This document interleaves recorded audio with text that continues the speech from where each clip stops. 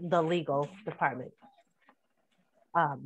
And with that being said, I would like to take a vote from the members for the approval of the minutes from February's meeting. All of those who are in favor, please raise your hand. I'll make a motion before you entertain that, please. Oh yeah, that's a good idea. Thank you, Joe. Okay, I will move that we approve our meeting minutes from the previous meeting. I'll second that. And seconded by Dan. Thank you. How about now we can vote? All of those in favor?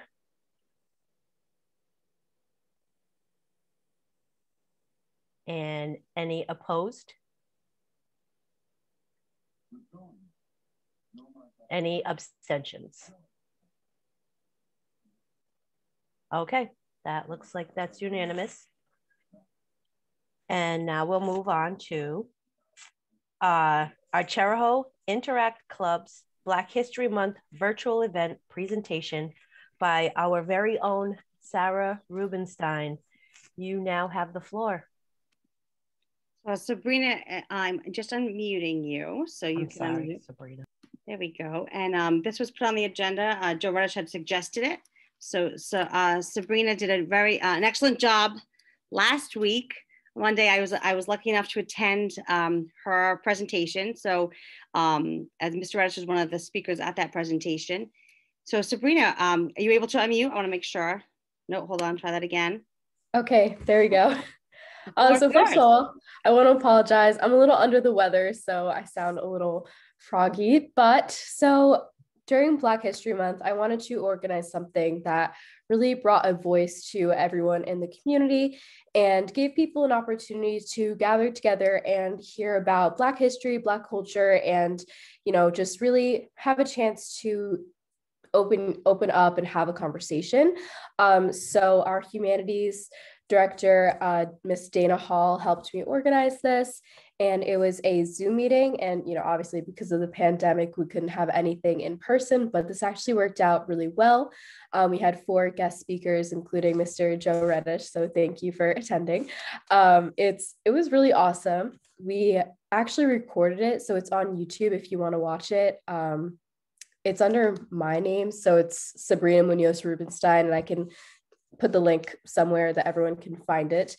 But it was a really awesome event. We had a lot of interaction between the audience members, and I was getting a little nervous at the beginning, actually, because we were like, okay, like opening up for questions and comments, and like it kind of just went silent. And I was like, oh my God, no one's gonna say anything. And I was like, I don't want to have to be the one that asks the first question. And then one of the girls was like, you know what, I love Tiara Mack, like she's so incredible. And just like after that, everything really flowed so well.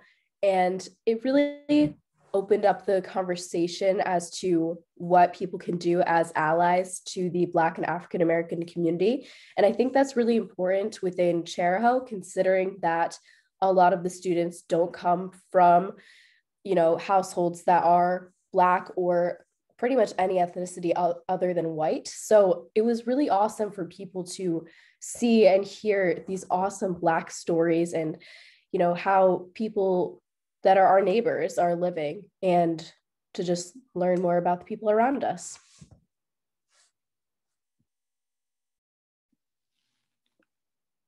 So Maya, at this point, we can ask if there's any questions regarding Sabrina's presentation. If you want to raise your hand on Zoom, at the bottom of your screen, you should see 1 or 2 buttons, a reactions button. If you click on that, it should say raise hand, not the applause, but it has the claps, but the raise hand. And then in the more section, you can find it there for the raise hand. Or you can go to the participants list, and next to your name, there'll be a more button, and there it'll say raise hand as well, depending sometimes on the Zoom update that you have. But if you wish to speak, that would be how we would know that you have a comment about what you just heard or a question regarding the presentation from Sabrina.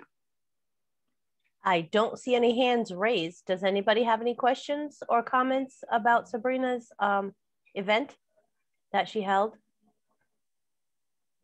Miss Lisa? Sabrina, since we have so many community members on the call today, could you just go back to the beginning and just kind of maybe define the club a little bit and just share the mission? So we understand the event, which sounds wonderful, but why don't you tell everybody a little bit about the broader work that you do and kind of the mission and how people could participate if they were interested?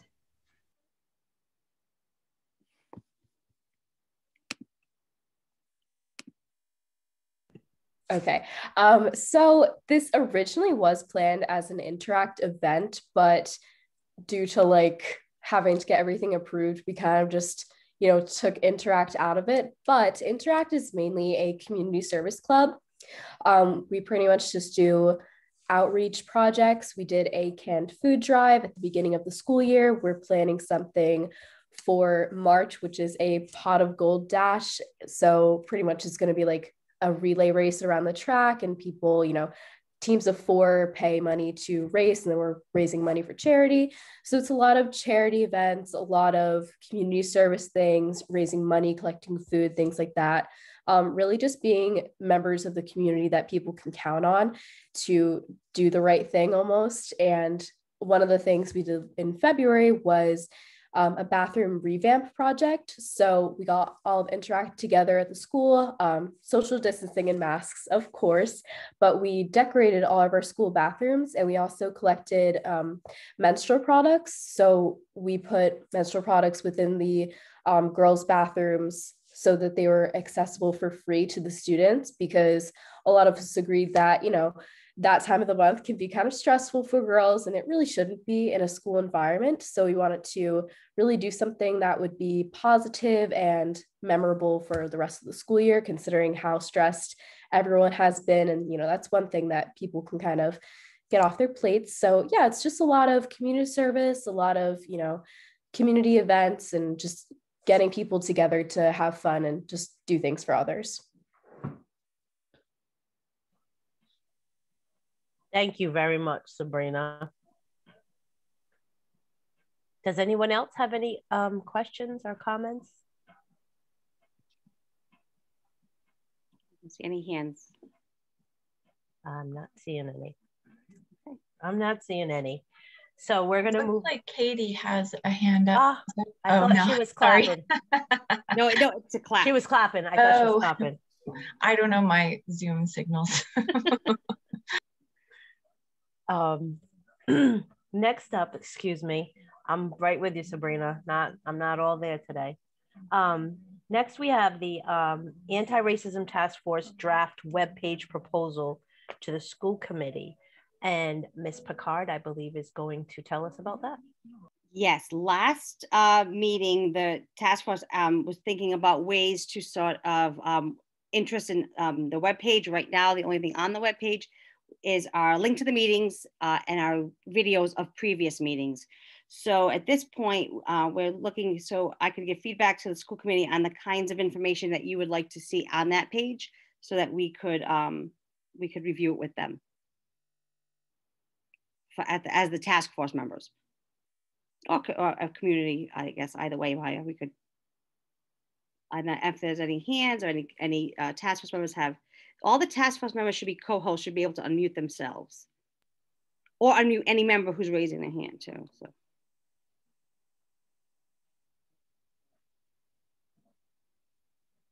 I'm not seeing any hands. Oh, Dan. Jump in. Thank you for some of those edits. I thought, I did look quickly. I thought everything seemed really accessible. So certainly interested if folks think differently, but I thought the information there, it was really easy to look back and be able to view our previous meetings and sign up for this meeting. So I just want to say thank you. That's easy to find all in one place, rather than having to go to the Secretary of State site or anything like that.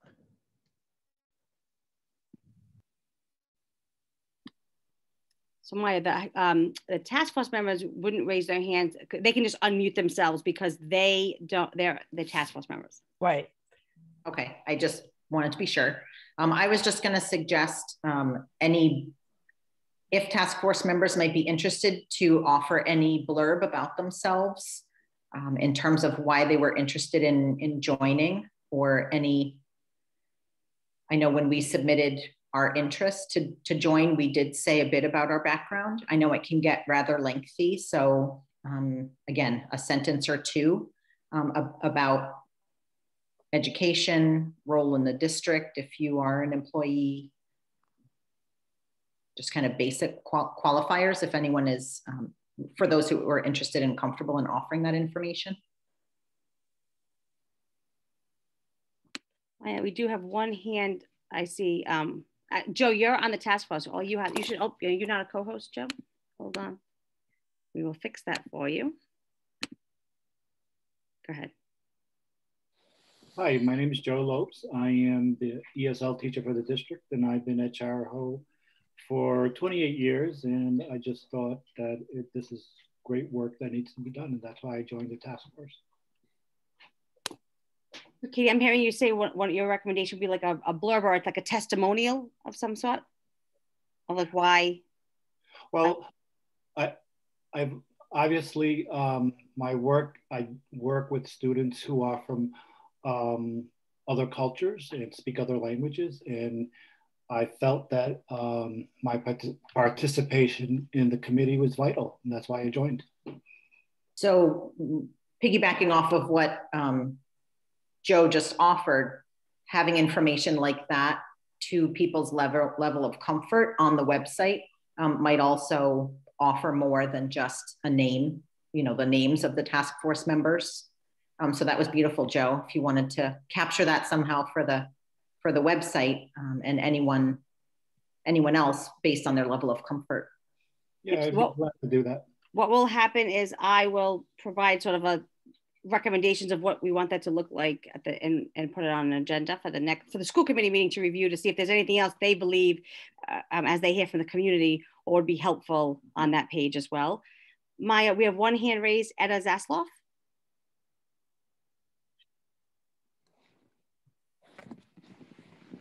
Miss Etta, I'm trying to unmute you.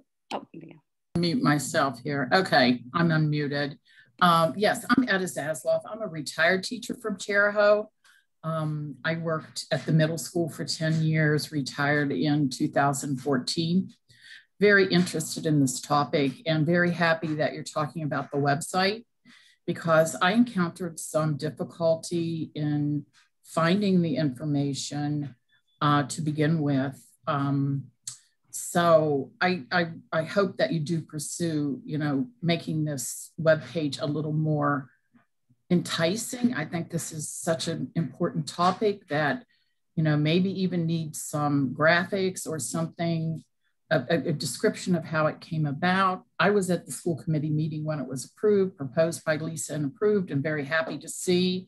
So I was aware of it. And read about it in the paper, but still, I think a link from the front page on this topic would be really critical, so that you don't have to go to the calendar or wherever to, you know, hunt it down. I do know there's a lot of interest in the community, and I think that when we get the message out there in a positive way, hopefully we can, we can minimize some of the negativity that, you know, is brewing. I think that we're all going to have to work together to do that. So thank you. Thank you, Ms. Zasloff. Mm-hmm. And I just want to add to what Etta was saying. I'm Heidi Fee. I teach at Charlestown School for a really long time. And I am thrilled to be on this committee because I also feel that it's important work, especially working with young children. Little kids don't show up on the planet being racist. We create that. And I think that making positive steps towards inclusivity is going to make a difference in our whole world. I'm also aware that there are people that feel concerned about this. And I'm here to tell you that we want to promote nothing but peace between everybody. And I don't think there's anything to be concerned about, but I like the fact that maybe we'll put more of a message on the website so people have a better understanding of what we're all about. That's all I wanted to say. Maya, Caleb. Thank you, Ms. Fee. Yeah. Caleb? Could you see it? Okay. Unmute again. Thank you. Heidi essentially said it for me. I just wanted to voice the fact that I think it does get confusing as a task force to try and do all the work that everybody is doing without getting, I feel like there was almost a benefit to being a small group at first, not in any sort of exclusive way, but it just kind of organically happened that way because we could dive in, you guys could dive in quickly and do so much work. And I don't want to distract from or add to the task force plate in doing community relations. And I know that that's kind of a delicate dance to walk as a task force because you have so much on your plates and you're not, you know, it shouldn't be your job to dispel misinformation. But Heidi kind of hit the nail on the head in terms of the website, as long as it's easily accessible and as long as it has some information on there to dispel some of the myths, I think that's a big piece of the work, is just saying this is what we're about, this is what we're working on, and as much or as little as you guys want from there. But I started reflecting that having a website that's inaccessible feeds that myth machine that says, oh, these guys are clandestine and, you know, they're just wanting to take away our rights and whatever, which is completely opposite from what the task force is. So, and just in general, as always, thank you guys for all you're doing. I know you're working ridiculously hard to do all that you do. So thank you for that. Thank you, Mr. Grant. Joe. Yeah, just wanted to share, I've been part of this community for 28 years. I sat on the SIT committee way back when it was in the back room of the middle school, and Barry Ritchie was the assistant superintendent, planning where the school district is today. One of the most important things that I think we need to remember is we go through this process, it's kind of like baking a cake. If we take all the ingredients, they don't taste good by themselves. But when we get them all mixed up and slowly bake it, and we're going to have something that's really great. I look at our community, and I've used this analogy on quite a few things, as kind of a diamond in the rough right now, because we have many facets of our community, and that's what we're exploring and really trying to figure out how do we make all those facets shine, because we know the value of a diamond, and I think women can attest to this, and some men can attest to this. The value of the diamond is when all the facets shine through. And I think this group is put together and I think focused really well on that. My background, for those who know, I'm born and raised California. I started off in schools that were segregated. And I went to an elementary school, which was one of the first ones that were desegregated. My dad actually wrote the desegregation plan for the school district in which they were. My mom's a retired principal of 37 years in elementary. My dad was a guidance chairman at high school for 47 years. But I was once a student. I am now a resident that watches students and learns from students. And I think the most important thing is communication.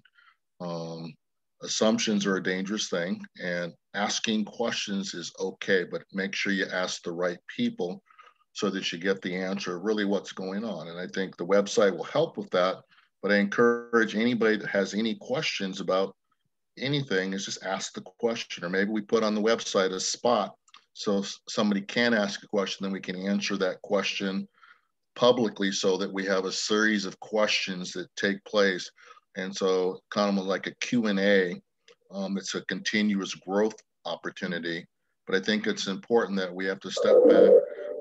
And there's something Martin Luther King said, and I don't have the exact term, quote in front of me right now, but it was to put aside our individualisms, our needs, and look at the greater steps for humanity. In this case, look at the greater opportunity for our school district and our communities together, which is called Chariho. Thank you.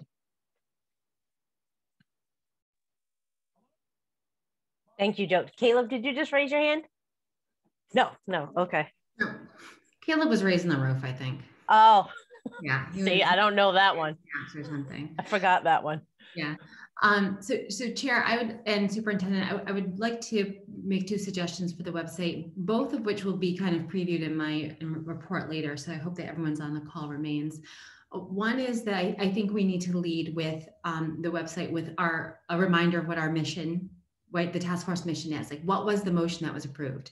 And right, it was to form the anti-racism task force with the express purpose of examining our curriculum, practices, and policies through the lens of diversity, equity, and inclusion. I think that needs to be the header. So the first landing page when people come there is, right, a settling reminder of what our focus is. And it's just that. It's just that: curriculum, policy, practice. And I think that will help clarify that this is not, there is no politics in that mission. It's those 3 areas and those 3 areas alone. I think that needs to be clear. I think that needs to be followed by a welcome to the community, which I think is similar to what Caleb and Joe were kind of just alluding to, right? Calling people in, not calling people out, right? We're calling them in. I think thirdly, we need to have a section that actually has shared, defined terms.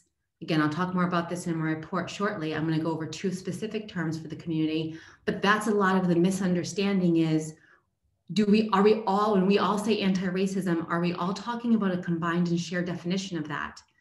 If we're coming at that with different definitions, then we're not doing our work. We are not doing our work to educate. When we talk about decolonization, right? What feeling does that give 2/3 of this population if they don't understand, if we're not defining it together and saying, in this context, this is the term that we're working with. So I think that the task force should come up with a handful of terms that are defined right on the website. So even if they're different someplace else in some other conversation or some other book somewhere, in our space, this is what we mean when we say. And then I'm going to just push a little bit, Joe, on the question and answer piece. I do want to say that that those who want to contribute are welcomed and should be called in, but they do have to come in. And I think we have to be cognizant to not have conversations happening in darkness online. We come, cameras on, open-hearted, transparent, ready to have a conversation. I feel that those questions should come in the same way. I would like these meetings to remain as accessible as possible for as long as possible, which means we should always have a Zoom link. So every participant who wants to make it can make it with no barriers. Thus, if you have a question, there is a responsibility to come and have the conversation. And I would like to elevate us out of those small, dark spaces. I don't want to get screenshots of questions. I want people. And so we can have a conversation. So those are my thoughts on the website. I hope you'll consider them.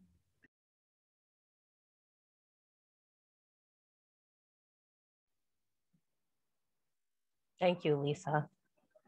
Were there any more questions or comments? Not at this time. Okay. We're going to move on to our subcommittee reports. And we're going to start with our policy subcommittee. So who within our policy subcommittee wants to go ahead and give us their report? Hello. I can kick us off. The policy subcommittee is comprised of myself, Dartula, Joe, and Indonis. So we've met a few times since the last time. And just for a reminder for folks, we, I believe, are on the agenda for March 9th to provide a brief progress report to the school committee.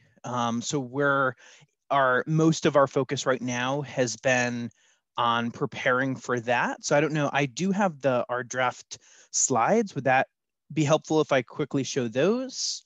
That'd be a good idea for them to see. All right.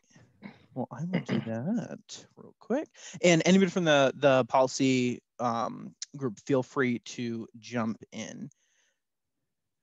So I believe you all should be able to see my screen. Very good, yes. Beautiful. Okay, so we're gonna jump in because this is our first time, each committee will be going to the school committee separately, just because we wanna make sure we have ample time for you know, feedback from the school committee, because again, you know, as Lisa just mentioned, kind of leading with what was our charge, what did the school committee pass, and what was their intentions. That's what created this group of us here today. Talk a little bit about kind of where we went from there, how we've operated, about how, you know, we split off into some working groups to really discuss diversity, equity, inclusion, and justice from the lens of policy, practices, and curriculum. So once we go through that kind of groundwork, we have a kind of very simplistic overview of where our kind of thought trajectories have been in the policy space. And once again, you know, just kind of reminding folks that our, as Maya mentioned in the beginning, leading with the idea that our charge as a task force is to provide well thought through recommendations by the end of the school year to the school committee. So these, you know, are our thoughts about where we think our recommendations will go. So I'll do a quick recap of those and feel free anybody to jump in. Tier 1, kind of those things that are kind of the lower, you know, topics that we could really dive right into right now, recommending the creation of a true diversity statement for the school district, and examining and kind of crafting a more thought out discrimination policy for the student handbooks throughout the district.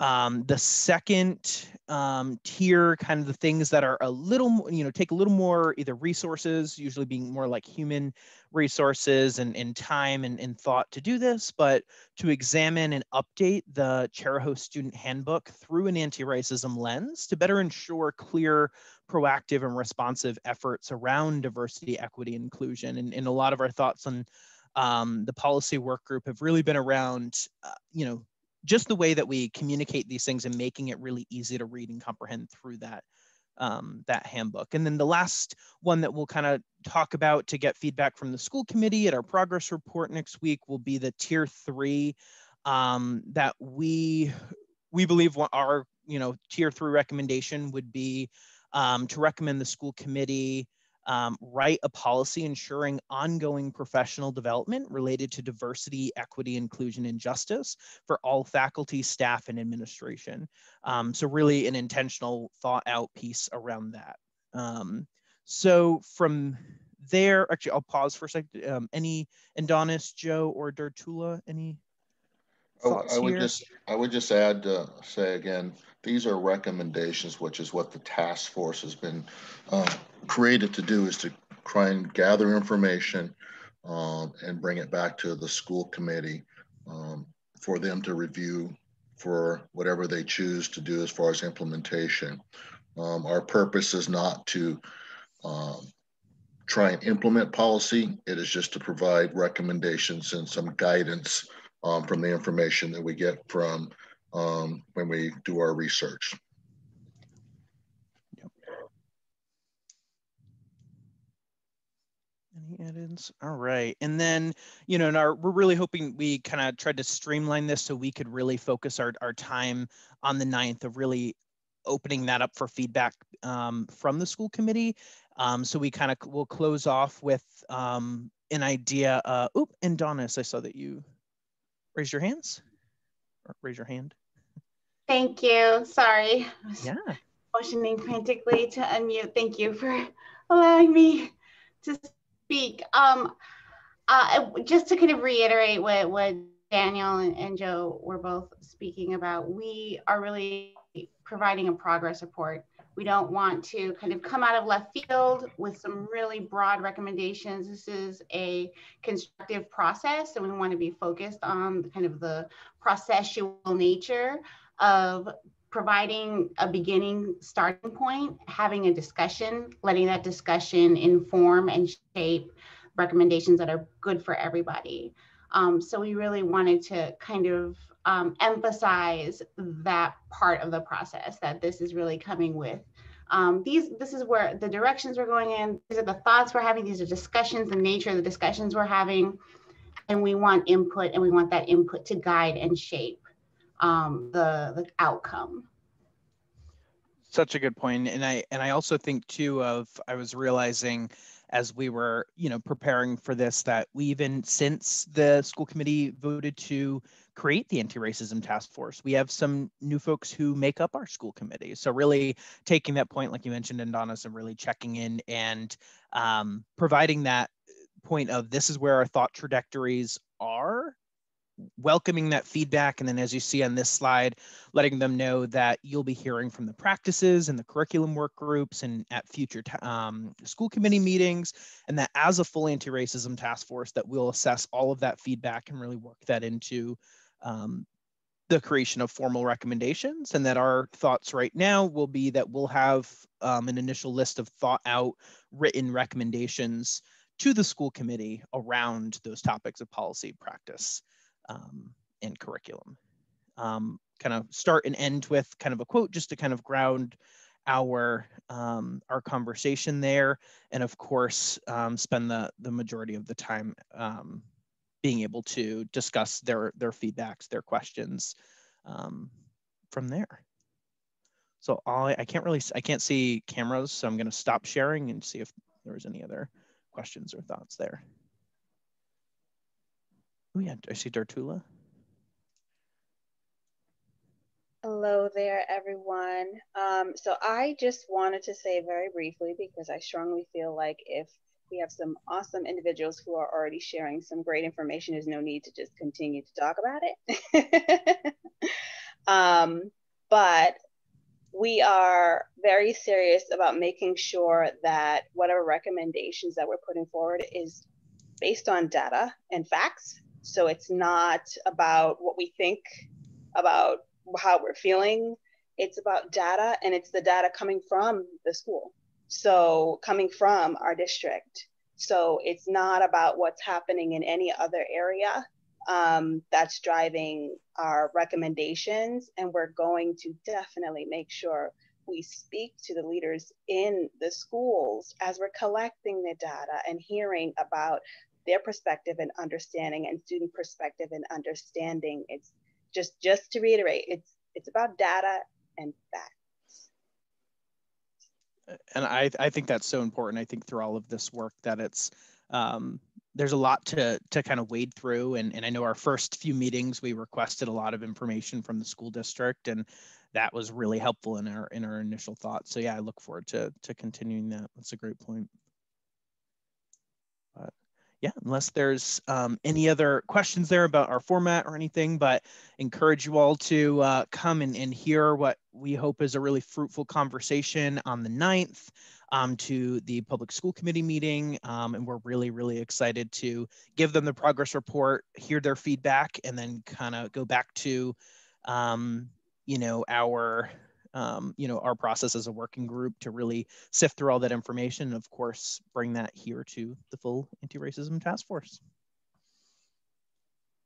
Thank you, Dan. Thank you. Dartula and Adonis. We're going to move on to the practices subcommittee.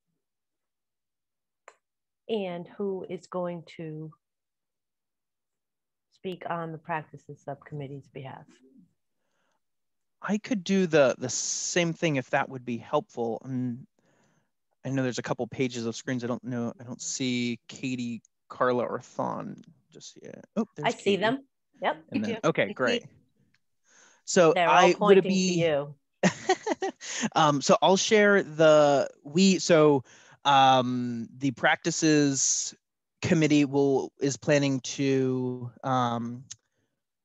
meet with the school committee or present to the school committee on the 23rd. So that's also before our next full anti-racism task force meeting. So these are draft slides, but I can share that as well. And then anyone from the work group, feel free to jump in.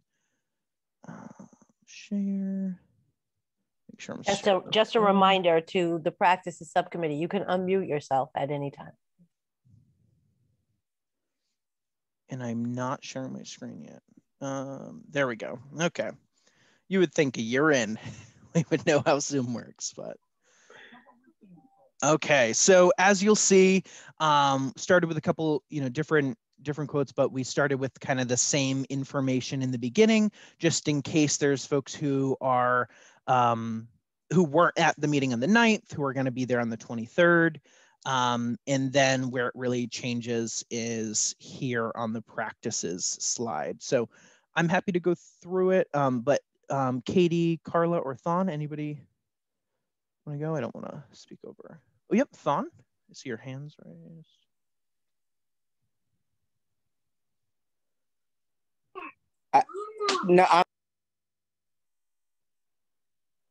I think he was just showing that he was here. Dan, okay. if you want to begin, and I can jump in as well. Sure. Yeah, no problem.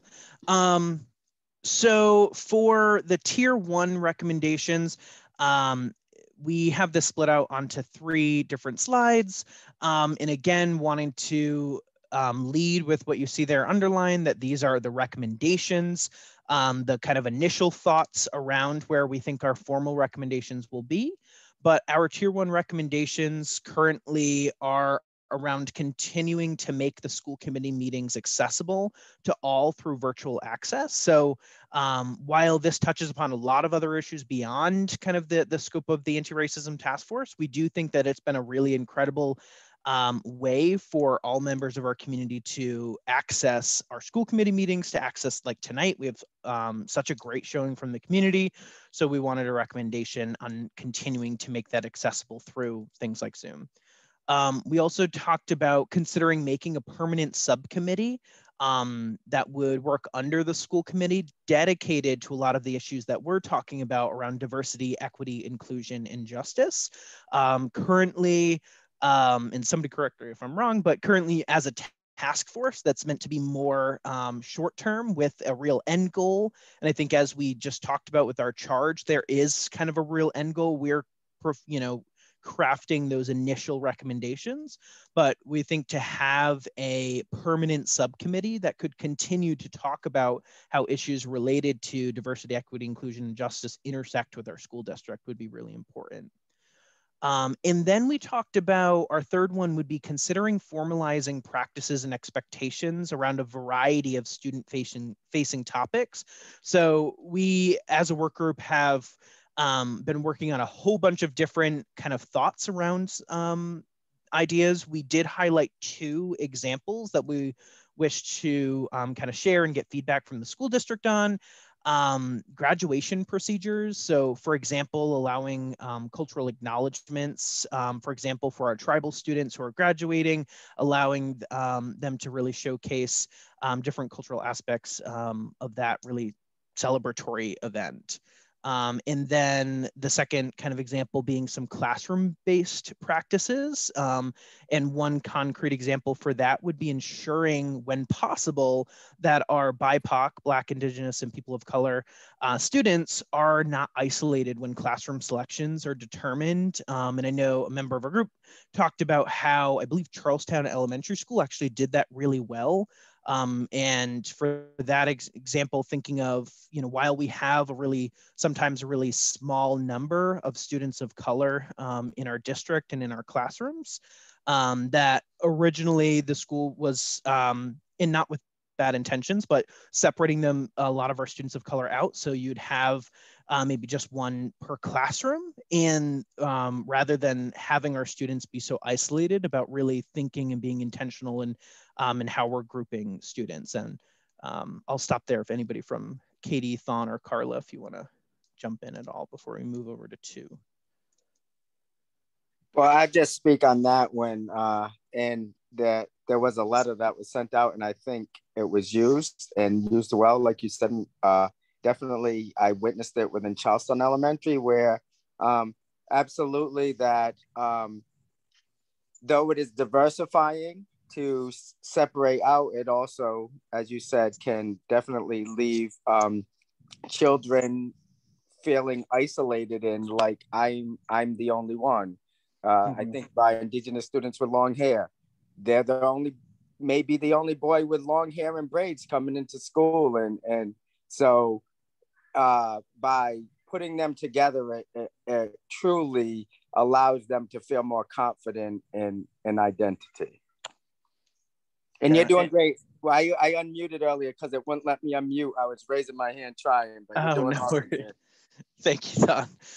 And I think getting back to Dartula's point earlier about making data-informed recommendations, that's been a conversation specifically we've been having in the practices work group too. You know, the student grouping, for example, that is rooted in data about how that directly impacts the impact on education, for example, obviously through our lens here at the school district. So really excited to have that conversation and make that a formal recommendation. All right, so moving on to tier 2 recommendations. These again are kind of the things that take a little bit more time, little thought, a little more resources around like kind of time. We talked about, and I think getting back to the policy work group that I think you'll hear, especially as I think you'll hear the curriculum work group talk more, there's so much overlap between policies, practices, and curriculum. So some of the solutions to practices-based recommendations would be a policy. This, I think, will actually help inform some of the policy recommendations, but basically the practices work group is talking about recommending that there's a review of discipline practices within the district and considering any policy or handbook revisions as needed. So what that would look like is reviewing a discipline practices throughout the district, including referrals and disciplinary action by a variety of demographics. So beyond, you know, sex and race, but also thinking about for our students with IEPs and further you know, demographics there. So really understanding what happens between our policy, how does that look like, and probably looking back, not just on the 2020 school year, because obviously that's looked very different for all of us, but looking a school year back to really understand what that's looked like over time. And then that second sub-bullet under that first recommendation is using that insight that we gained from that kind of that equity audit, if you will, to consider potential policy and handbook revisions from there. And then our next one, we've had a lot of conversations about equitable guidance. So our thoughts here are really around our, you know, we have some really incredible guidance staff and a really great guidance office within our school district, but ensuring that that guidance office is equipped with adequate resources and training to truly serve a diverse student body. So thinking about, you know, understanding resources about HBCUs, historically Black colleges and universities, or understanding where funds are, or opportunities outside of higher education or getting into the workforce. So really understanding, you know, as they're doing for our student body, but really ensuring that they have the adequate resources to truly serve our diverse student body. And then our third tier 2 recommendation would be to create to create an avenue for external feedback on curriculum concerns. So this adventure, if you will, would really be, I think it sounds more formal than it is, but we know that the district and the state has a robust curriculum review process internally, but we talked about externally, what is the practice of, let's say, a parent, a teacher, a student, a community member has a concern with an assignment or a question or thinks something should be updated. Is there a current way, and nobody we had talked to truly knew if there was, but a way to capture that. So what we thought the answer could be, a recommendation would be to create a feedback form that was one at the elementary, one middle school, one at the high school levels, capturing also the career and tech program as well, that would catalog community, parent, student feedback to use during the district's curriculum review process. So basically, when that robust process starts internally, where our administration and our staff start to review curriculum on that revolving calendar, that they would have this information, this data that was submitted from the, you know, over the years between that they could use in between. So hopefully that came out clearer than I think I just said it, but any thoughts there before we get into our last tier? I was just going to offer on the last point, and you've been summarizing our conversation so beautifully, Dan, so thank you. But in terms of the external feedback, You know, I teach in higher ed, and we have a similar process for a lot of the online courses that I teach, where there's just like a button right there where we can click if we have a concern, you know, related to even just links not working or something of that nature. But it spawned a conversation about, you know, what would a community member do other than email perhaps the administrator for the building saying, I have a concern on this assignment and, you know, here's my concern. But having a centralized place to curate those concerns. So when it becomes time, or when it comes time to do revision, the team that's working on that revision could easily sort and review those and move forward, because it may be several years before that revision happens. Obviously, if there's any urgent change that's needed, I'm sure there's a process for taking care of that.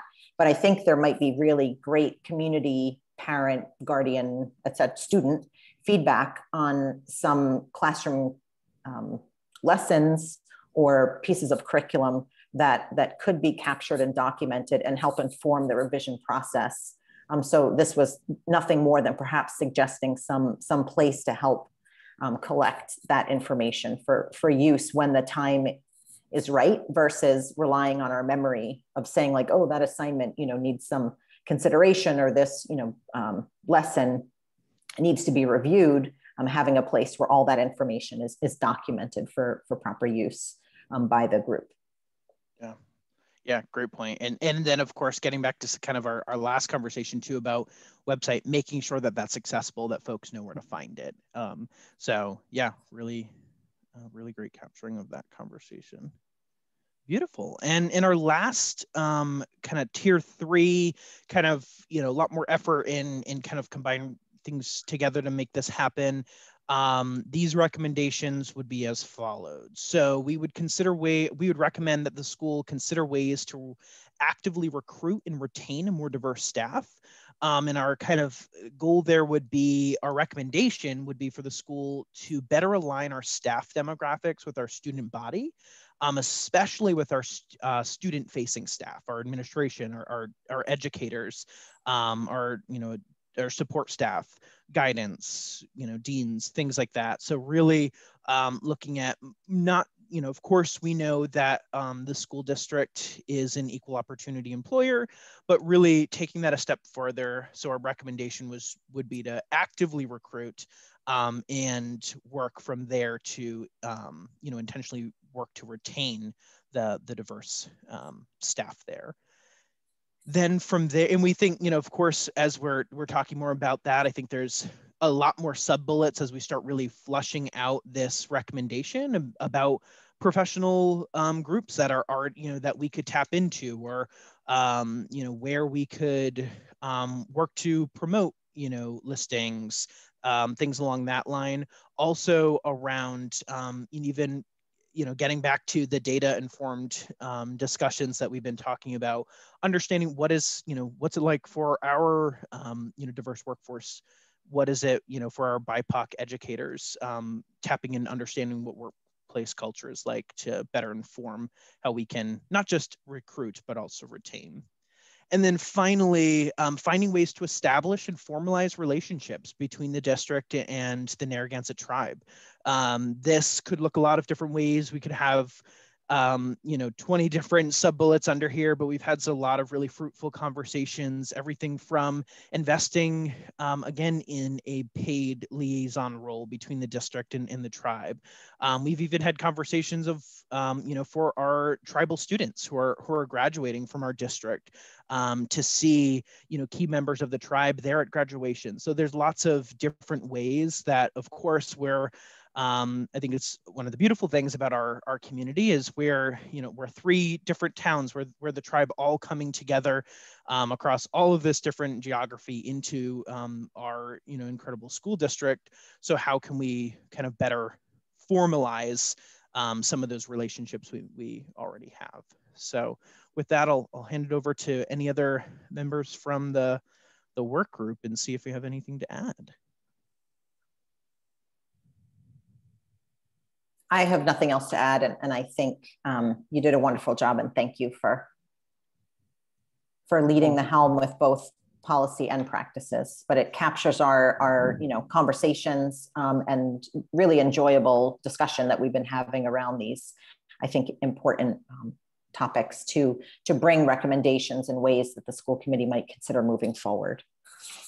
Yeah, I couldn't agree more. The work group, we've had such fruitful ongoing conversations. So it's hard to, I think important, but hard to boil it down to a really digestible progress report. But I'm really excited to get feedback from the school committee so that we can get back to, our working groups and really dive in. So yeah, thank you for all the committee members who have been so helpful in moving this forward. And then thank you. So hopefully captured it well. And again, finishing off, making sure we let the school committee know where we hope the conversation will go and when we'll get them recommendations. Finishing off with just kind of a reminder about kind of where we are, where we're going, and what it takes to make that happen. So I will stop sharing, and look, there's all these people again. So great to see you, but I'll hand it back over to you, Maya. Thank you, Dan. Those slides are amazing. I don't know, were you in touch with the curriculum subcommittee as well, so that when we presented to the school committee, everything is as fantastic? By draft, these were like finishing touches today. So yes, our intentions are to send the kind of the template over to the curriculum work group so that we can so they can use that and go. So I would be happy to send that template over. That way, yeah, we feel I just always think that whole uniformity, and Lisa had mentioned that when we were talking about presenting to the school committee. It's just, it makes it easier. They know that they're looking at the same group. Was there any questions, or anybody else have any input for after? I was trying to keep an eye on everybody's hand. Okay, so I think we'll move on to the curriculum subcommittee. Okay, so the curriculum subcommittee nominated me to do the report out, and as discussed, we don't have the template yet, but we did agree to use it. So we will certainly be putting our recommendations in to that format for the subcommittee presentation, which I believe we are presenting April 2nd. I think. Oh, 13th. I think I saw it in Donna. Second one. I think the 13th. Sorry, I've been having all kinds of issues remembering the right dates these days. But yeah, so April 13th, we'll be presenting to the school committee our recommendations, and so I can just kind of give a high level overview. But same.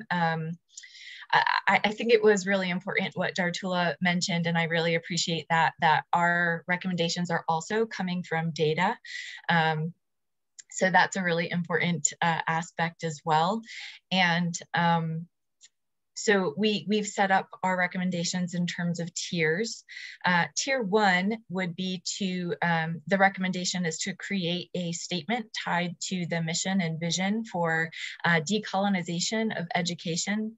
And again, we can talk through the definitions there, but it's really about, the anti-racism lens, the decolonization lens, meaning, utilizing resources from our indigenous peoples of the country and of this area to inform the curriculum. And, I'm just kind of paraphrasing that definition. I'm sure we're going to talk about it later because it's on the agenda, but that's the sentiment there.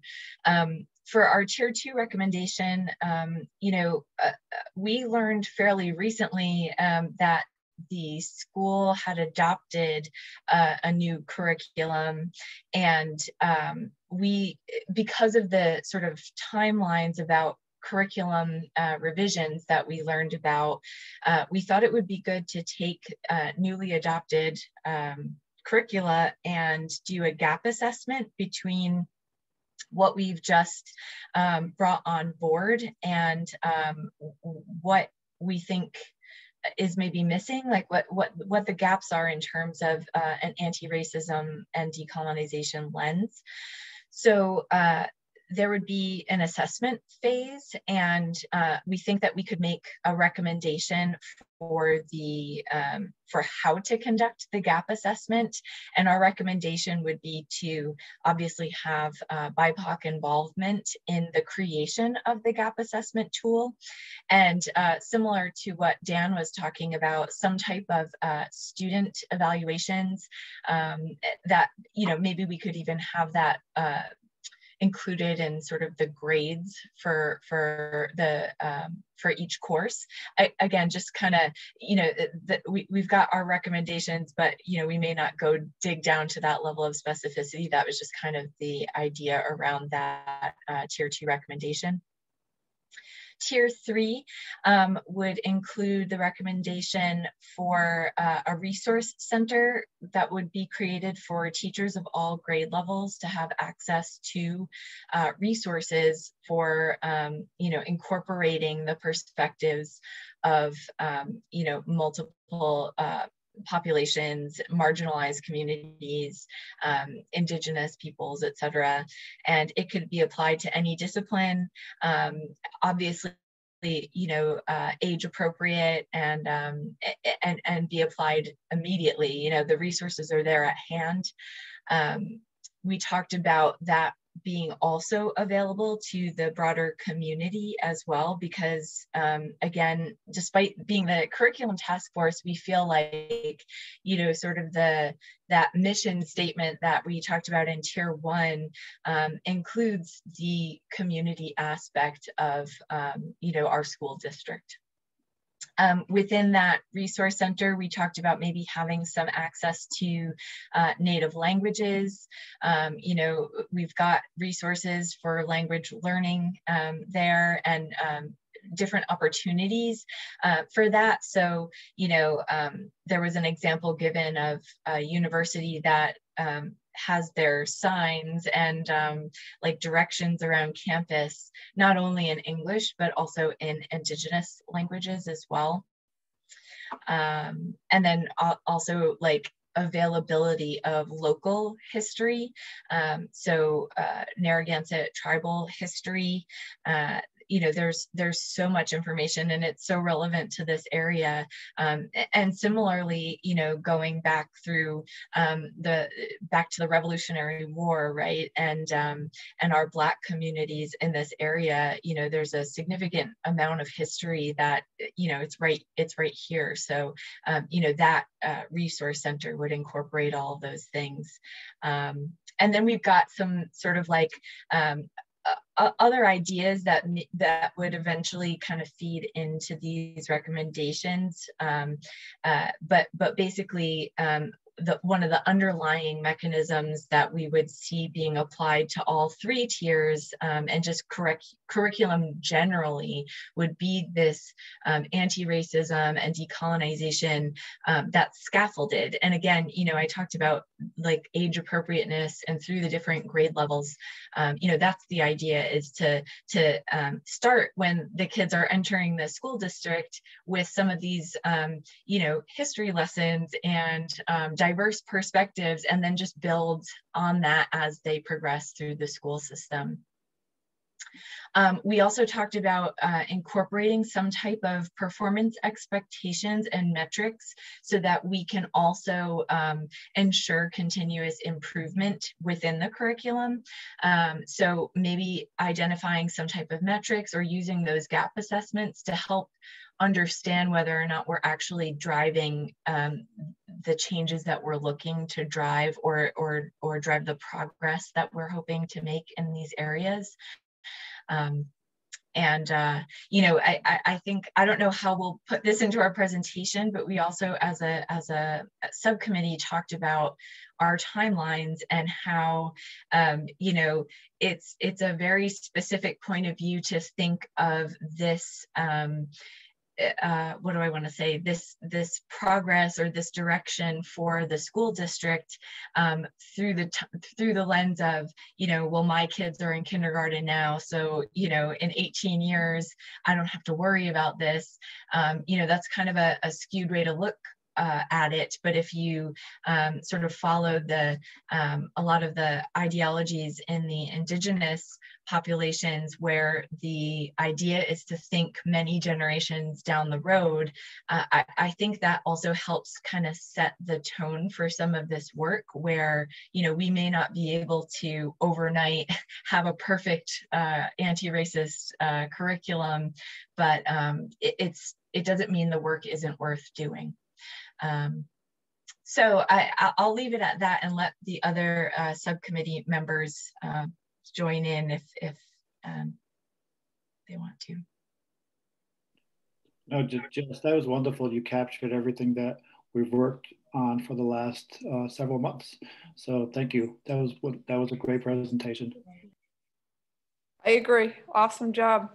I do think that Mark Gardner wanted to comment on the curriculum. I don't know if this would be an okay for him, time for him to do that. So just as a point of order, Heidi, if it's about the district curriculum, it should be presented by either Jane Daly or the curriculum team or the content lead for social studies at middle and high school. So if it was about what you presented, that's fine. But if it's about something we're doing in the district, it really should come through the lens of so it's a district-wide perspective and not an individual perspective. Agreed. I really don't know where he's going with it. He just mentioned it. So I don't know the answer to that. He just wanted to talk about something to do with curriculum. So I'm not really sure. I can, Mr. Gardner, just to double check, do you have a question about what you heard tonight? Because we're not at this point, if it was about what we're doing in the district, it would be something that the district would present for the entirety of either the school committee and or the task force.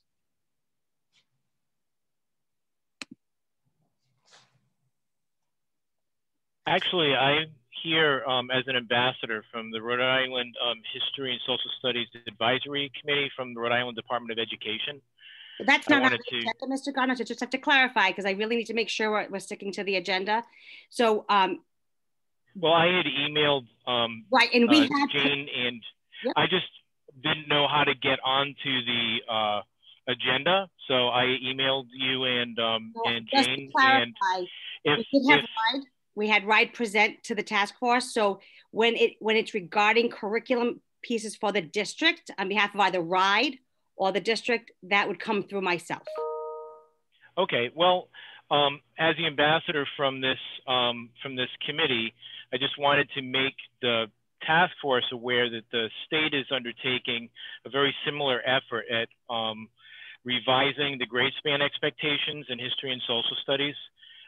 We've started that work last year. It's in response to a change in laws by the General Assembly in 2019. And I had really just wanted to try to set up something where I could meet with the curriculum committee and just make them aware of what we're doing at the state level, where the work is there. It's not finished, it's still a work in progress. And I don't think that I need to do an entire presentation to the entire anti-racism task force. It's something that would be more of interest to just the curriculum committee, subcommittee. That would come through our curriculum team, Mr. Gardner, so please reach out to Ms. Daly. Thank you. Okay. Okay, go ahead, Maya. Well, thank you again. I think Donna's had her hand. Yeah, I'm sorry. Really quickly, thank you, Jessica, for such a wonderful summary of our conversations thus far.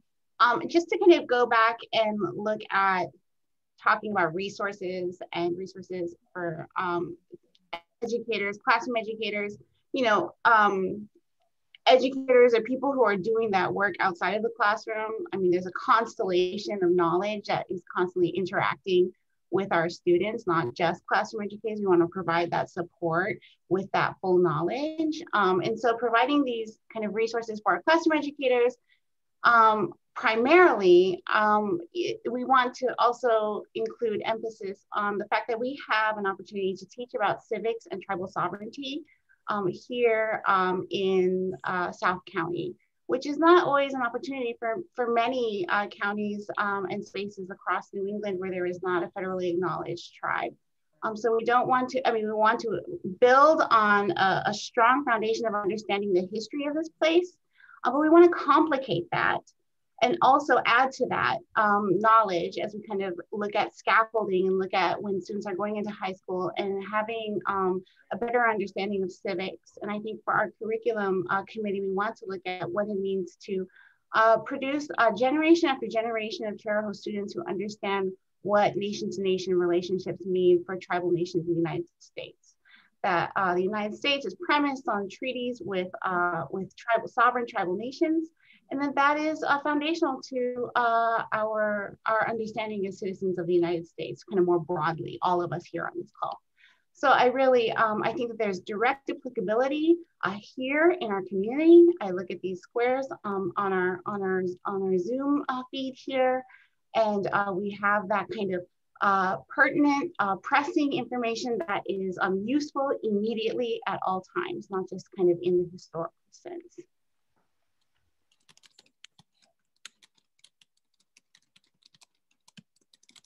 Thank you, Adonis.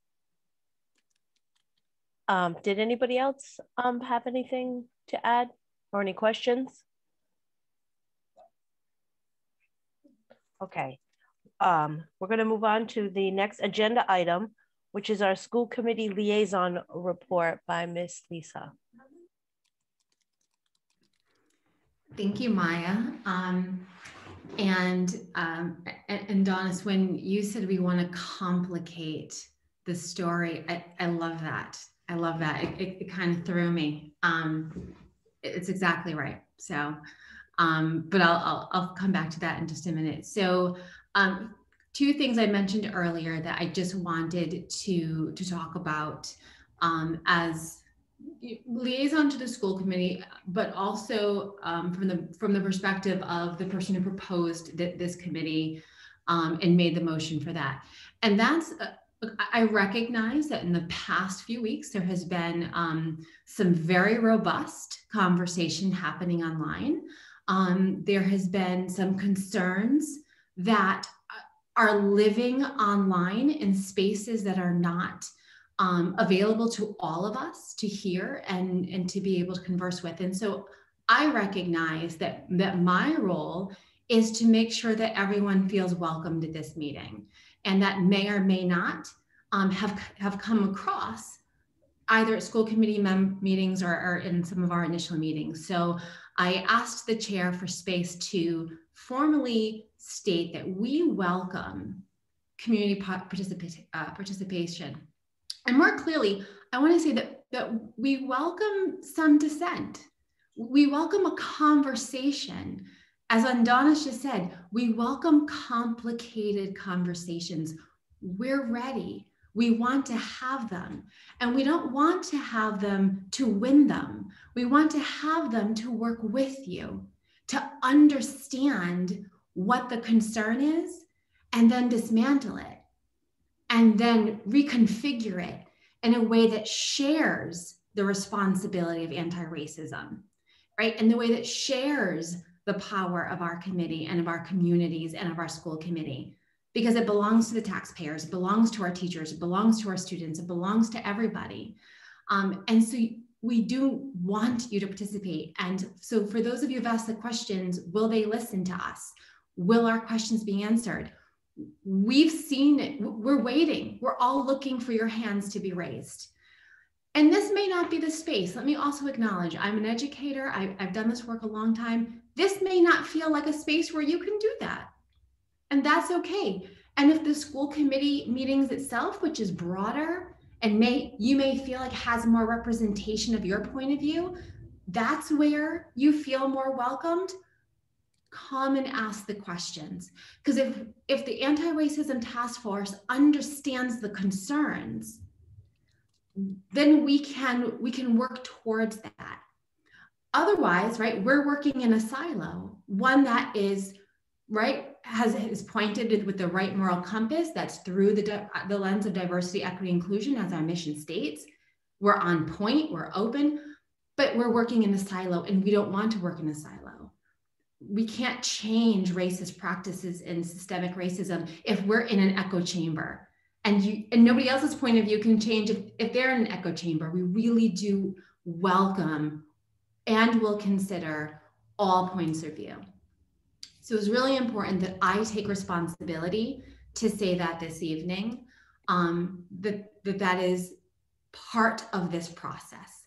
And I'm not even looking at my notes, right? They're like gone now. I'm just speaking to all of you. There are people on this call that are exceptional advocates.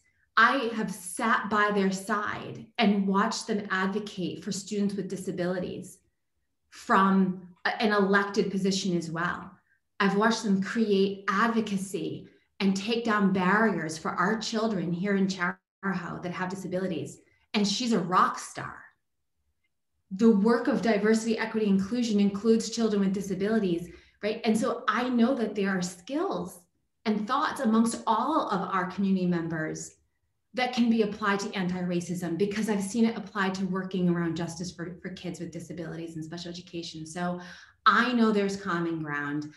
I know that you're exceptional people. We just need a common understanding, but you are welcome here. Which leads me into shared definitions, which is the second thing I asked the chair to allow me to speak about tonight. It also occurred to me in being sent lots of information about the conversations that have been happening, that we might be saying the same words, but with different meanings and understandings. Boy, we're never gonna get together if that's happening, right? So the two words that seem to be triggering right now are decolonization and anti-racism. Anti-racism being misunderstood to be conflated with like BLM or politics, and decolonization, if you're the descendant of someone from the Mayflower, that might sound a little intimidating. I recognize that. So thank you for all of those that shared that. That's why I've proposed that we have shared definitions on our website, what they mean to this group. The way Adonis just spoke about how to integrate the curriculum and thread it through, I think the task force will do the best job of coming up with those terms. I don't think that is my role, but I did want to just at least for now share two terms. And these are not any formal definitions on Wikipedia. This is just what it means in this group. So when we talk about anti-racism within this task force, we're acknowledging that racism exists across all cultures, all people across the globe. That this is not simply and only a white-black issue. So racism happens within racial groups, across the globe, within cultures. Anti-racism is understanding that those in a particular area that have had the racial power have made built systems, created laws, created education that met the needs of that racial group. And to be anti-racist is to decidedly work to balance that and to include and share the power and the resources and the stories amongst all racial groups. So in this context, anti-racism is about acknowledging that in this country, right, the hegemony, the power was whiteness, and that all the systems were built in that image because those were the people who were in power. And now they need to be changed, altered, included. But it's tough work and it needs action, clarity, and a lot of focus. So that's what we're doing in this space. The other one is decolonization. Again, I thank all of you who wrote online. I'm not on Facebook, but luckily I was able to get to it. People sent it to me. Yeah, decolonization sounds like it's taking from the D, taking away from, disconnecting from colonization. Rather, what this task force seeks to do is to provide a balanced narrative, right? So to take curriculum and instruction that is inclusive of all stories and all narratives. So for example, that the colonists were not the first settlers, right? And actually, Donna said things far better than I could. So insert now everything Donna said. pause, review that tape. Okay, right? So that's part of it, right? That Europeans were not the only explorers.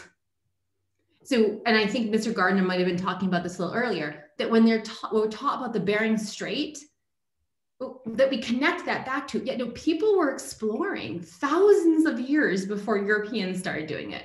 They were pushing on foot, by the way, not on boats and not with any type of technology, on foot with babies strapped to their backs, right? So those were explorers, but we teach it in a silo. So kids learn the cool explorers were white Europeans, and these other people walked across the strait, and that's decolonization. It's telling the whole narrative. And lastly, helping our students understand that Black history didn't start with enslaved people. And that there is a world and kingdoms and, right, a whole existence, again, thousands and thousands of years before slavery. And so that's not where the story starts. That's a colonistic point of view. So that's decolonization. So when we talk about it in this group, we're talking about, and you just saw it with the curriculum presentation, right? We're talking about making sure our students, our Chariho students, when they enter the world, they're entering it with all of the information, not the information that we had because it's what we know. And so I hope this helps. I hope this starts the conversation. And I hope that the website and the task force will come up. I think Joe Reddish has a few other ideas for us as to what other terms we might be missing. And I do say it's our responsibility. We've asked for this task force. We volunteered for it. It is our responsibility to get those terms understood and on the website. So if there's a concern, everyone in the community has a place to point to and say, okay, but what do they mean? What does this task force mean when they say this word? And don't look at Fox and don't look at CNN and don't look at, right, Wikipedia. We'll tell you what we mean in this context, and then we can all move forward together as one community. And that is all. Thank you.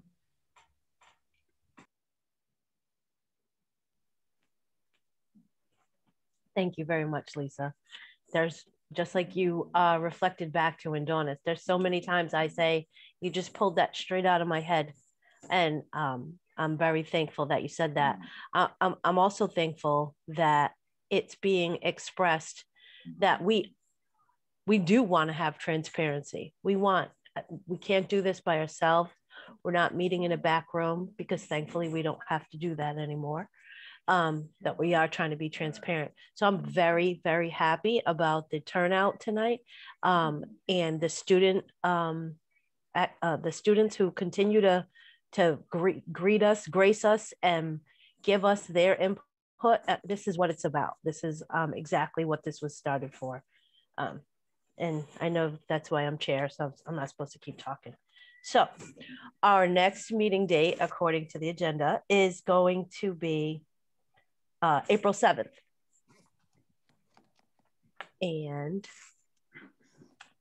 now I'd like to offer any, oh, Ms. Weeks, is that your hand up? Yes, ma'am. Go right ahead. Hi, I wasn't sure if we can. Sorry, Nicole, try that again. You got, there we go. Okay, I wasn't sure if we were like people in the committee were allowed to just make a comment.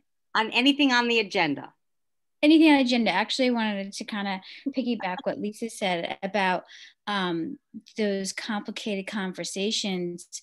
As a teacher in the building, I think people want to have conversations, complicated conversations, but don't know how to, and then get nervous at how to have it with students.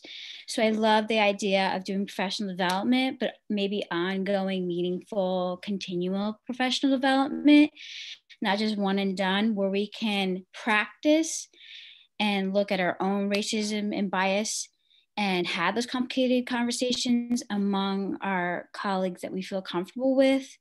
And then maybe, to build that the dialogue and energy and confidence to then have it with students and be models of that, how to have those conversations and saying them, it's okay to ask, it's okay to talk about it, you know. And so as an educator, I really believe that, you know, we have to model what we want, you know, we want students to engage in, but a lot of people just don't know how to have them. And I've had people come to me because I do the diversity book club with a couple of my colleagues, and people are coming to us saying, they would like to join, but I don't know what to say, or I don't want to say anything wrong. So if teachers are saying that, I don't know how, you know, I could see them, you know, turning away from having those conversations with students. Thank you very much, Ms. Weeks. Dartula, you can unmute yourself.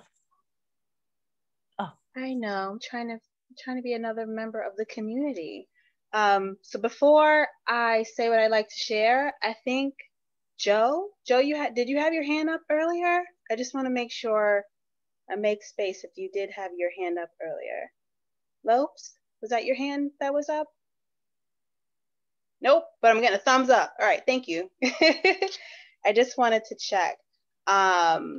Nicole, I love what you said. It just added on to what I already wanted to say. So I want to put it in my pockets. I could take it out. So the first thing that I want to say is I invite you all to think about these complicated conversations as courageous conversations, because it takes a lot of courage to start to have them, to start thinking about having those conversations, to step forward to someone and say, hey, can I bring this up? Is this okay for me to discuss this? Or do you have a resource for this? It's courageous.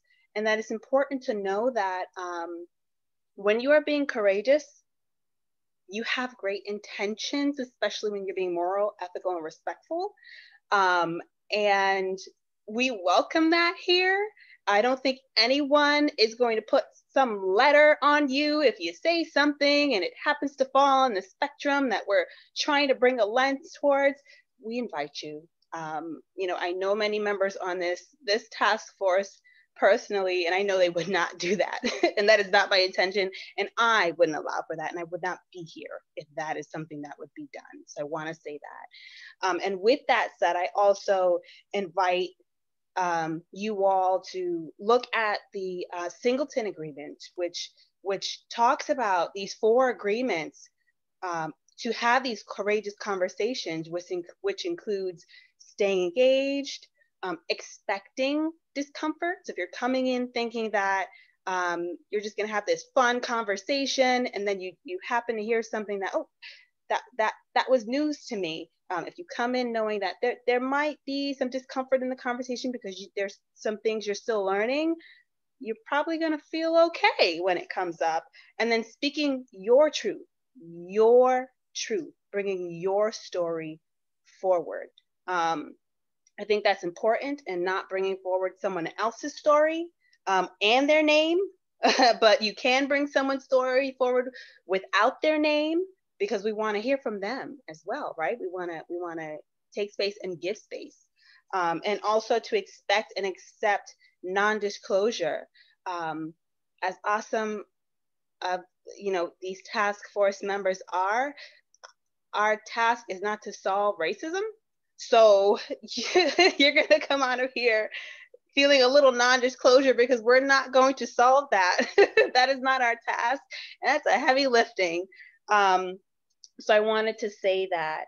And I also wanted to offer this. We are your task force. We are not the task force. We are your task force. We are your community members. We are here for you. So I want to say that. It's not a us and them, it's a we. We're here for you, so we want to hear from you, seriously. And oh, I think that's it, because I already talked about the complicated conversations and inviting you all to say and think of it as courageous conversations. And as I mentioned, with us being community members, if you see us in Stop and Shop and you have a wonder about something, again, not trying to come to an agreement to what we should be discussing publicly and fairly with everyone with transparency, but you're wondering, hey, do you think this book is okay? Hey, I was wondering about this for myself or my family. Ask us a question. Again, we are your task force member. We are your community member. And I just wanted to make sure you knew that. We're here for you. Thank you, Dr. Ula. I think I saw Ms. Thea's hand up. Did I see your hand up? Yes, thank you. So I just had a question, and just to understand it a little bit better. With the committees, I know that it's to make recommendations to the school committee, but kind of like Nicole Weeks was saying about that like ongoing professional development or the actual curriculum changes that will occur. Will the task force be then making like specific recommendations or pulling together resources of, hey, this is a company or a person that can do a specific professional development training? Is that a goal of the task force, or it's more, these are the recommendations and the school committee will have to be tasked with finding those things? Does that question make sense? It does make sense. Dan, I think this is. Yeah, I can cover it just from, I can't speak for the curriculum committee, but from the practices and policies perspective, it was challenging to get them to fit on like the one slide, just to have the very quick progress report so that we could have that thoughtful conversation with the school committee. But that is from like, I know from the practices committee, our Google Doc that we've been working on is 15 pages of information. So we're, obviously we need to organize and get that so it's in a thoughtful way. But our, and I'm interested in other thoughts, but our thought is as we actually write out thoughtful recommendations, that they will have like the recommendations of what we want we hope the school committee considers, but also some actionable items and recommendations from professional organizations that you could lean on around how you could actively recruit and retain a diverse workforce, or folks who do, do some really incredible professional development. So I think that's a really good point. From our perspective in policy and practices, we've been definitely having those very concrete examples. So unless that is not our goal, and I'm looking at Lisa, Gina, but our thoughts are when we send that we would have some kind of actionable items. But yeah, go for it. So I'll start with reiterating sort of Maya, and I think I started recording later because I was helping rename task force members. But Maya at the very beginning, and I think I didn't record all of it, I didn't catch it at the beginning, but what she was talking about was sort of the purpose. So she should have sort of reset and explained that the task force is a task force created by the school committee to create the recommendations, similar to how you saw it tonight, which will go to the school committee for them to determine what actions taken. My direction, the district direction, the direction that comes through curriculum, practices, and policies is taken from the school committee directive, and that's how then action will be taken. So I don't leave these meetings and do a list of recommendations that I hear about. My job is to capture that information, ensure that with the task force members, the school committee gets and sees those recommendations, and then they provide me with the next step and the direction of what actions to begin with.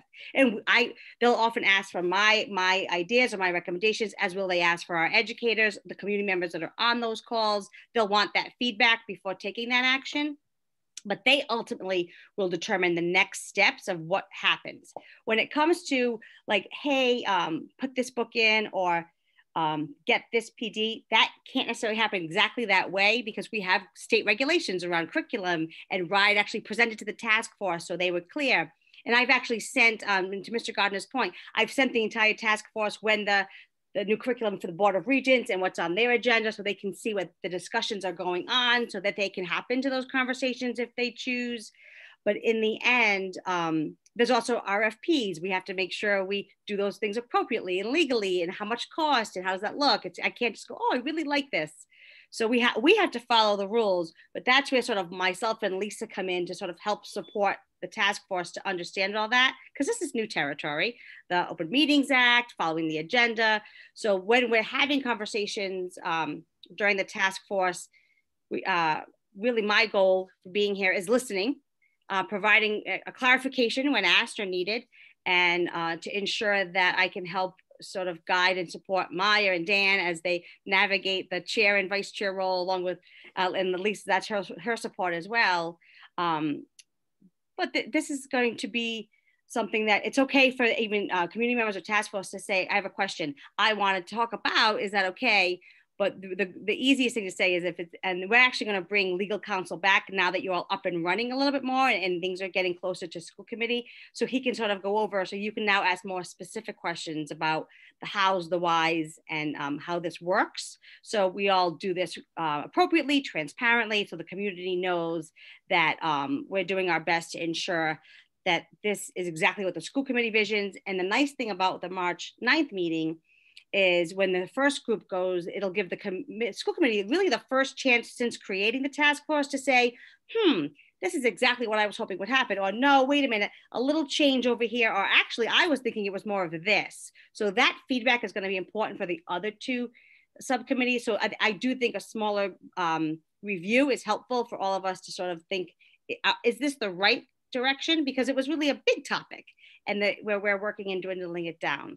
So I hope that that provides some additional sort of guidance. I saw the thumbs up, so I think we're good, right, Miss Leah? And I did see your hand up, Miss Laub. Did you take it down, or? Okay, can we unmute her? Hi, everybody in the room. This is my second time here. I'm going to jump in and start teaching this book. With the help of Caleb Grant and Nicole Weeks and Joe Reddish, I've reached out to my colleagues at school, the admin, and other teachers at the Met and at Hope High School, because this is the Read Across Rhode Island book. And I'm going to jump in. And I'm doing it starting March 11th.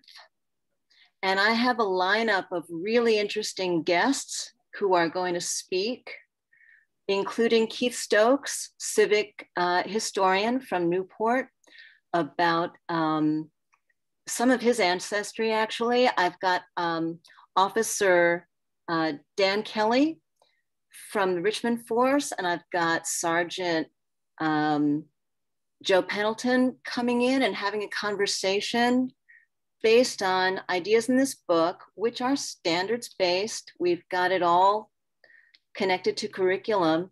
And I wanted to invite anyone in this room to email me. You can find me on staff at the English department at the high school. And if you want to come in and listen to some of these conversations, you're welcome to do that. We want to. I'm sorry, this is so wonderful, but I want to make sure, just because now I feel like the Open Meetings Act police.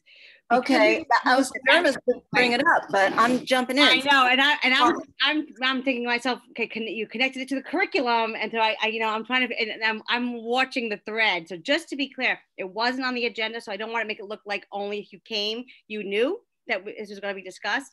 But Mr. McKenzie, talk with him about sort of sharing it, how the high school blog, Andrea's blog, and how you can share that with the high school community, just similar how Interact does it, so that we follow the guideline. Thank you. Thank you.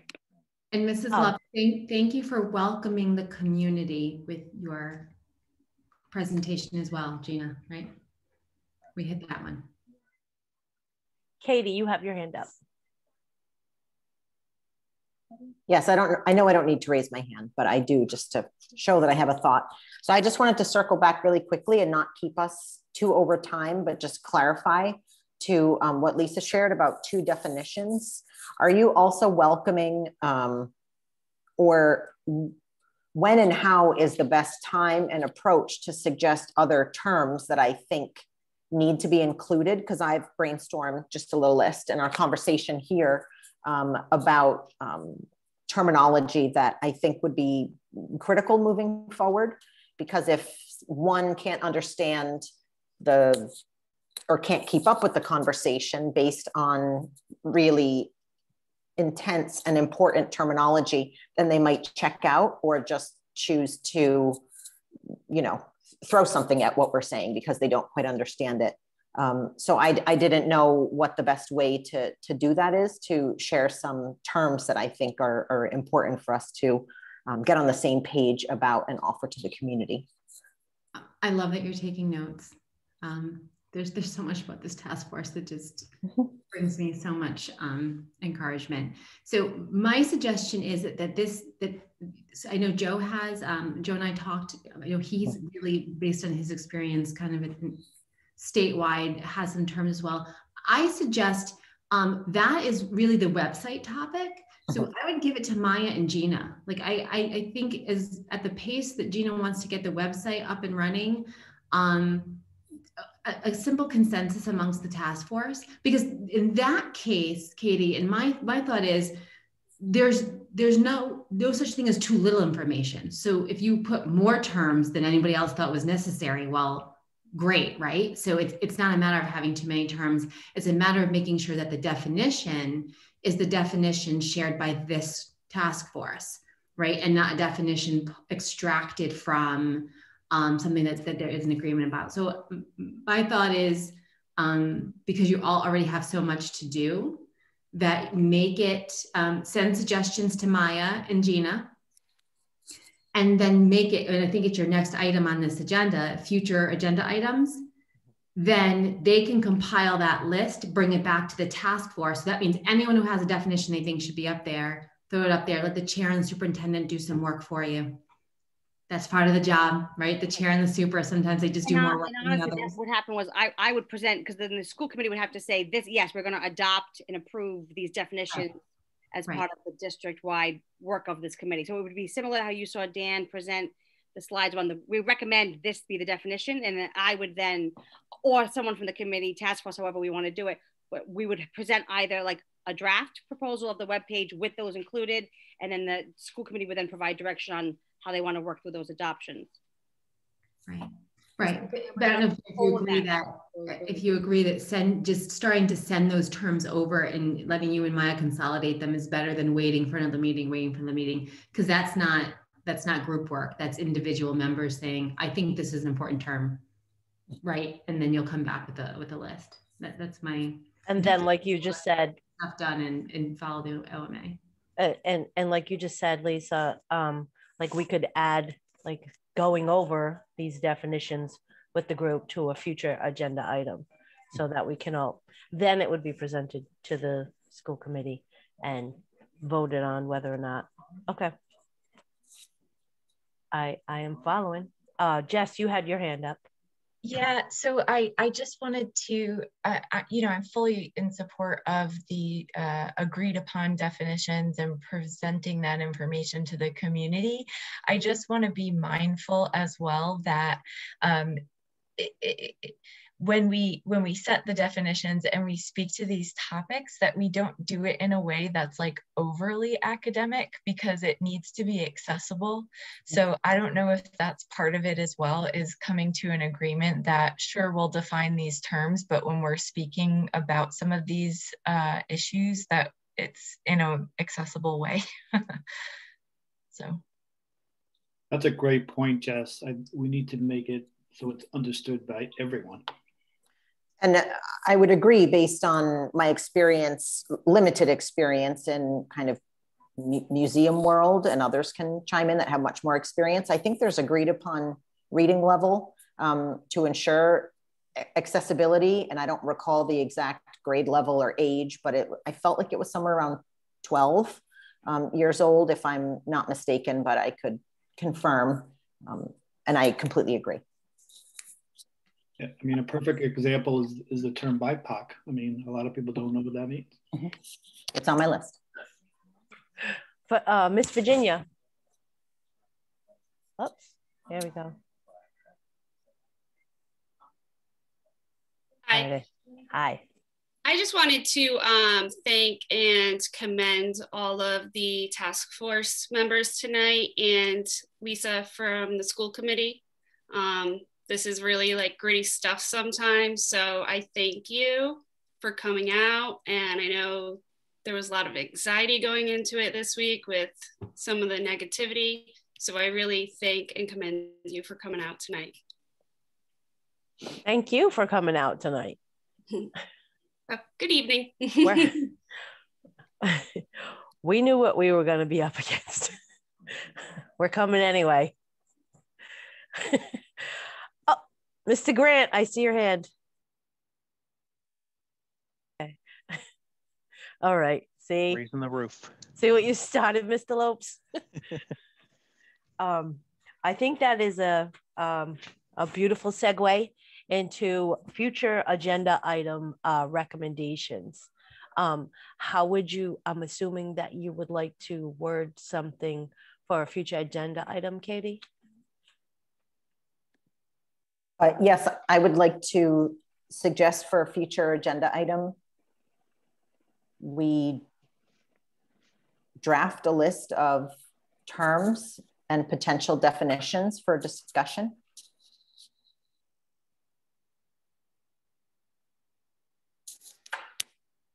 Accessible definitions. I'd like to second that.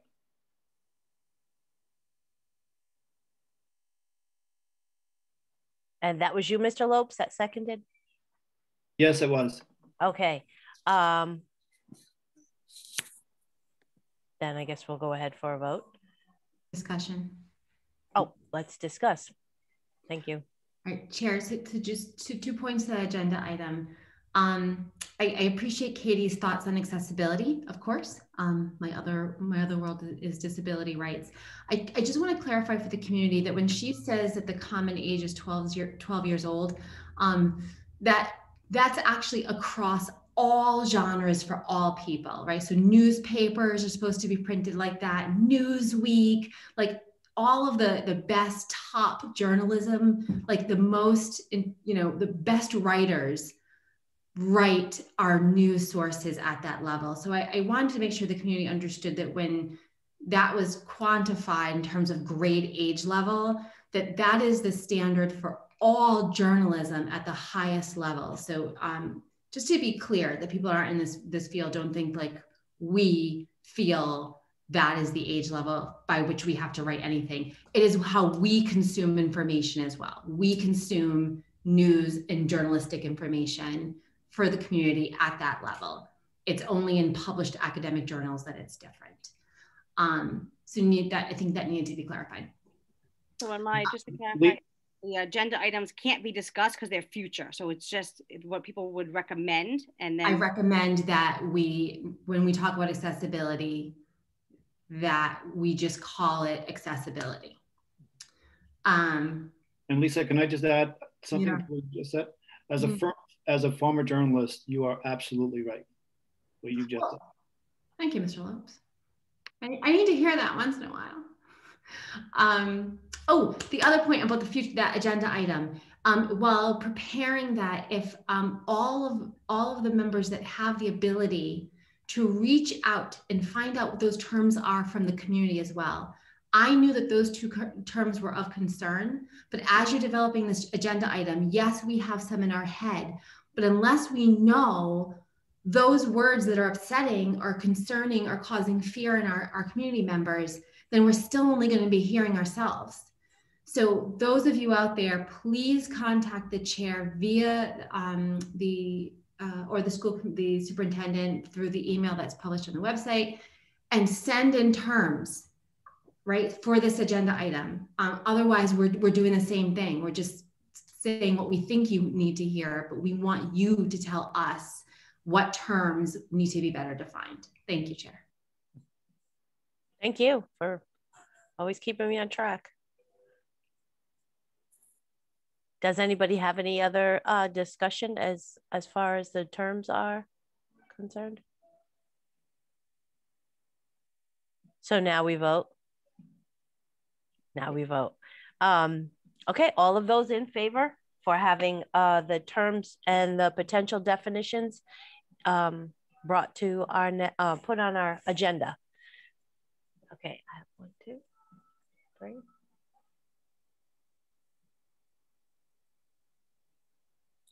Any opposed?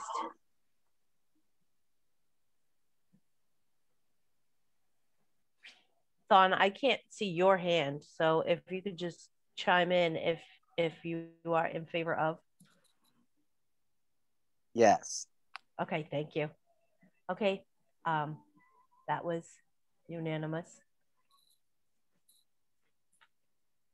And does anybody else have any recommendations for future agenda items? No, we normally have a standing item for our committees to report out.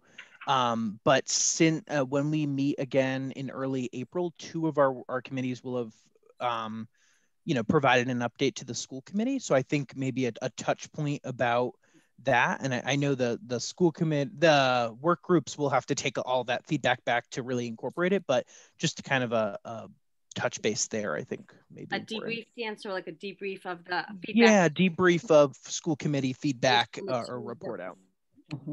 Yep. Now for our next meeting is going to be on the 7th. So both policy, the policy and practices. Yep, we'll be a week ahead of time for curriculum week. And okay, so maybe so are you suggesting that those 2, since they would have already? Okay.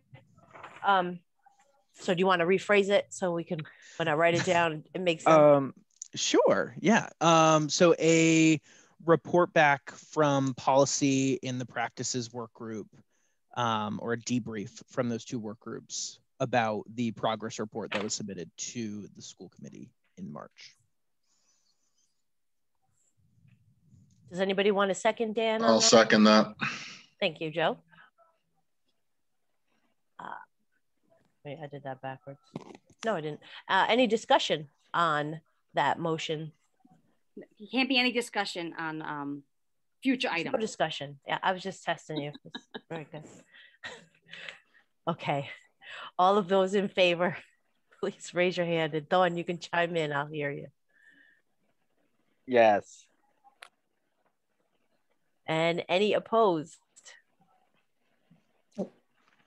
No. That looks unanimous as well. And are there any other future agenda items? A question for Gina. Can we have a public comment section added for items that will be discussed throughout the evening?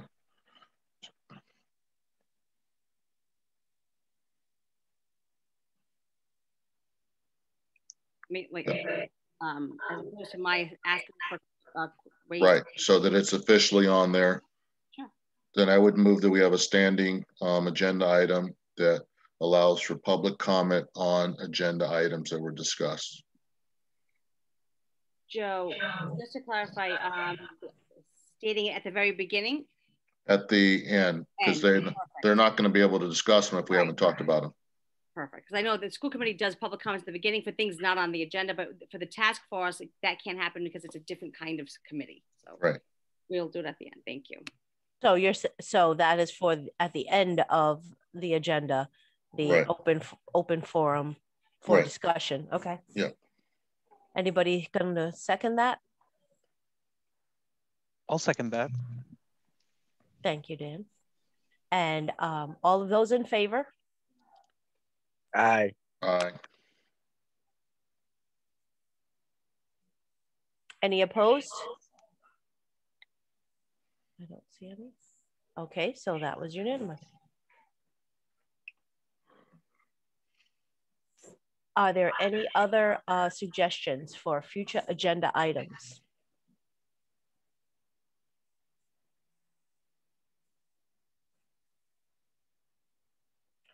I don't see any. I do, however, see Ms. Laub's hand raised. Thank you. If I may, I'm wondering if under policy, it could be undertaken to make a public statement, making a public statement about racial incidents that happened in the state as they happen, so that this body is recognized as being of one voice when it comes to anti-racist events, which could be controversial throughout the state. I'm thinking of one in particular that's going on now in Barrington, but I wonder if that's something that's within the bailiwick of this body. So that's a policy. Clarify, because the committee's already asked that, and future agenda items is an item for the task force to discuss, just to clarify. But just to answer your question, Ms. Love, it would have to be very specific, so the public is very clear about what it is that we are discussing. I would just caution that we don't want to become a political organization, but we should discuss public, incidents, but only in the realm that it relates to how we move forward. There is the Commission on Prejudice and Bias, which I said as chair.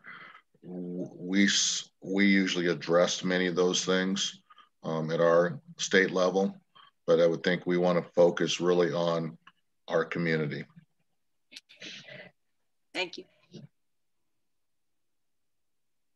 If there are no other suggestions for future agenda items, I would move to adjourn. But I have a question. Sorry, I know we need to adjourn. We have a standing item to acknowledgement. Is that correct? So would that fall in there? Nope. Gina said no. No. Okay. Part of my responsibility to you is to ensure that legal reviews all the recommendations, and you can't just put a standing current events, because the public needs to know, because you're a body created by the school committee, so you come with additional guidance and guidelines. They have to know specifically what's the event you're going to discuss. Right. My question is, what is it that we proposed last week that was about acknowledgement? And is that something that we have for our meeting? Last meeting, I think I was the one who proposed it specifically because in January, for example, our meeting was on January 6th, a lot happening in the world. We weren't able to talk about it. It wasn't on an agenda. So it came up as let's talk about current events. Gina brought that back to legal counsel and they said we could do it only if it was something super specific. So I think the caveat there, we can't have a standing item that says current events, but we could have an item, let's say there is something that just happened, before we're finalizing an agenda or the timing I think is the weird part. If something happened yesterday, we couldn't talk about it today because we couldn't put it on our agenda, but we could say next month, this specific thing, if I'm hearing that right, Gina. Oh yeah, Tula. So what we're gonna do is as one of the agenda items upcoming, I wanna say for April, but I'll double check, was that the chairperson of the school committee recommended that I think I mentioned at the beginning that legal counsel return to review the Open Meetings Act and the how, the why, what's the best way to do this, what gets me in trouble, what doesn't get me in trouble, what can we do? Now that you're up and running and you're getting, you've got some time under your belt now, so now things come up. So we want to make sure that we give you good guidance and that we keep everybody, on the task force safe from concerns. So this way we'll bring back legal counsel to talk about that. Gina, a question. Oops, sorry. Can the things be added to even though we're voting to put these on the agenda now, can things be added to the agenda before the next meeting without a task force vote? You would go through I would go through my and it should actually be copied because I have to run the agendas. Part of the chair's request is that I run all agendas by legal counsel and our Open Meetings Act. My secretary coordinator, who is trained and retrained every year around OMA to review it, ensure. So she has a good eye to say this isn't clear enough for me. So I would need X, Y, and Z. So we review it, and then usually if there's, for example, the current events, I reached back out to Dan and Maya and explained what could or couldn't and why. Okay, so that's a yes with timeliness. It's a week. It's a week before. The Monday prior to the the previous week, not the Monday before the meeting, but so 2 Mondays is usually a good barometer to get that in, so Donna has time to put everything together. Great. And I just want to clarify that I asked because I know when you spoke, there were still everyone wasn't here. Some community members were still coming in and some were coming out. Some joined from the last meeting, some may be starting from this meeting. So just to make sure that those who might have heard or had an understanding from the prior meeting and those who might have joined a little later had a good understanding. So it was more so to make sure that there was some understanding. So thank you so much, Gina. we're so lucky to have her. I feel like the OMA police. Oh, it's helpful though. It's very helpful. Okay, Joe, you're on. I would move that we adjourn. I'll second. We have a that. second. We have a second. So we are adjourning at. No, you got to call the vote. Oh, I'm sorry. All of those in favor to adjourn tonight's meeting. Hey, Dawn. Anybody object? Okay, that's unanimous. Have a great night. We are adjourning at 8:58. Thank you, everyone. Good night. Thank you. Thanks, everyone.